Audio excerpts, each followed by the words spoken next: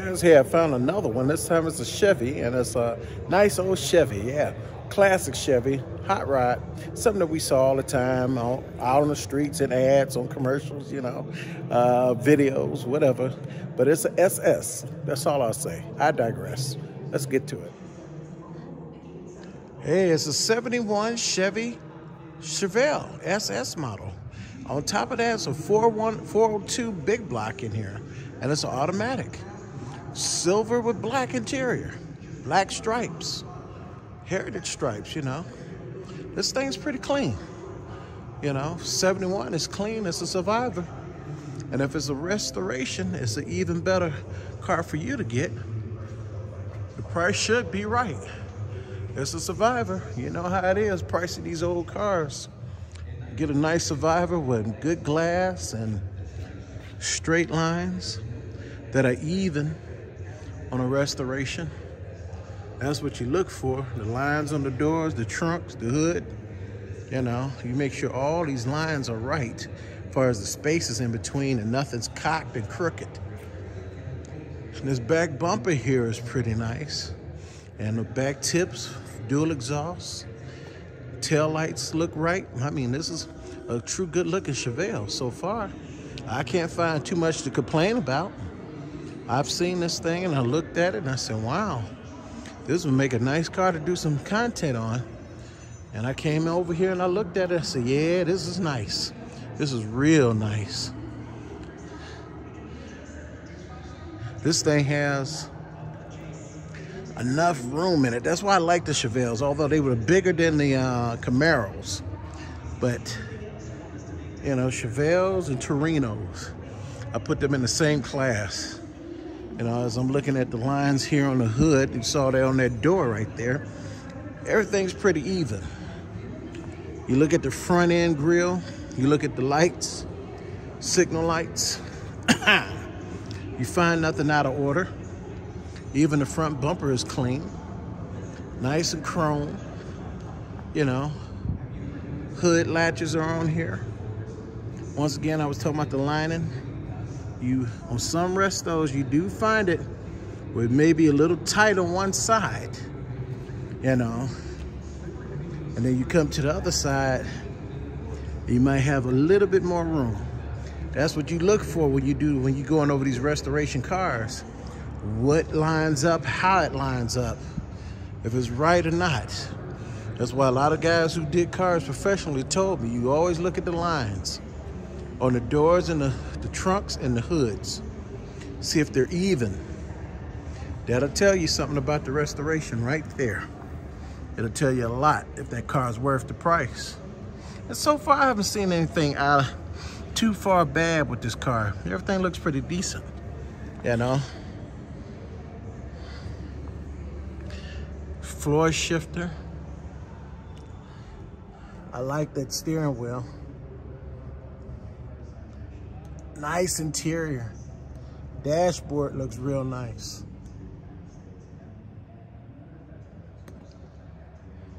Let's come out of it. It's also the headliner. Yeah, it looks pretty decent. Look at the other side again while I'm here looking at this thing. I found like one little doodah hiccup right there. I don't know if that's just a water spot or something that could be buffed out, you know, but outside of that, this car has turned out to be a pretty nice little Chevelle, you know. I never really turned my nose down on these things.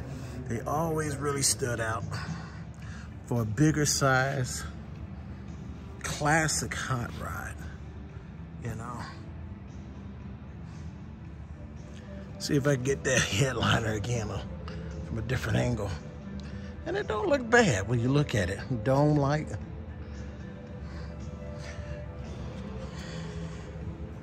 Take a look at the information board.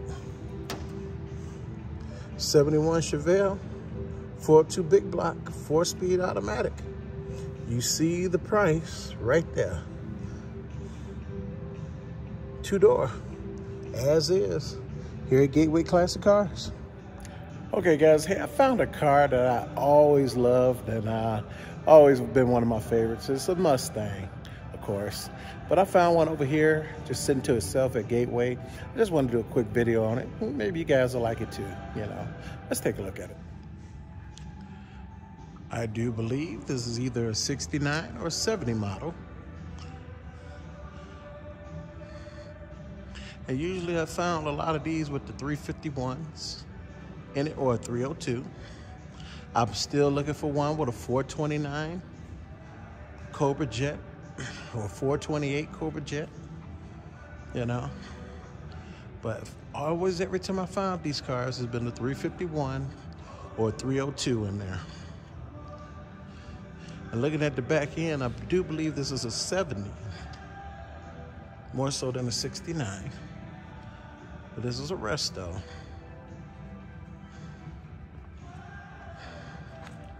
And it's a nice one.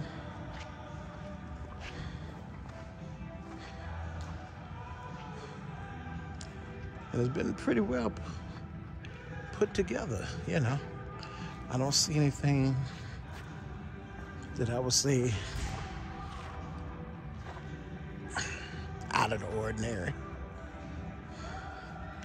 But with these cars, I always love that front end, that classic Mustang look up front.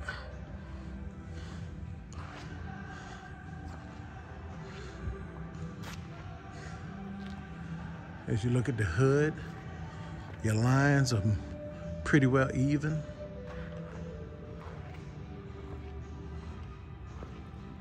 Coming all the way to closer to the glass. And all your glass is pretty good. Your doors.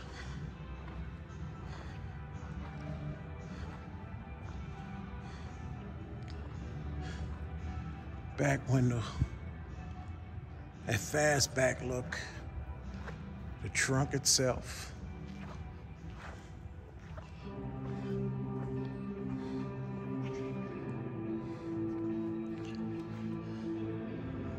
Everything's lined up pretty nicely. Let's take a look at this interior. Oh yeah, let me not forget your dual exhaust tips back here. I mean, they are back there. A little snug, but they're back there. Oh yeah, this is a nice, real nice Mustang here. That's a resto because these seats here are really nice. I like these seats.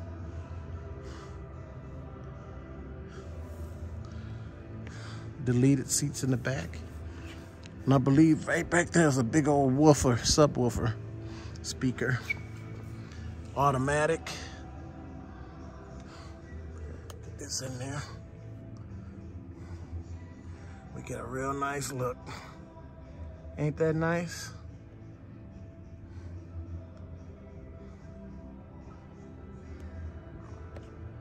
Oh yeah. It's nice. Let's take another look at the passenger side.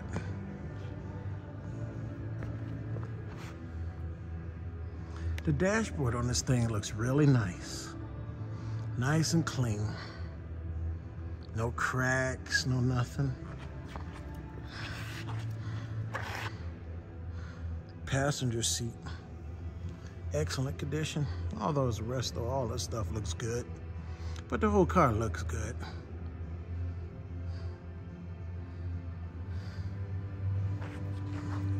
We don't have an information board on here, so I don't know if this thing's for sale or not, but I figured I would just do it anyway. So you look at this passenger side door, see all the lines on here are nice and even. And some nice rims on here too. This would make a nice car for anybody if it's for sale. Anybody would be interested in buying it. You never know. I don't recall seeing a license plate on the back of here. No, it's not. So you never know, this car might be for sale. All right.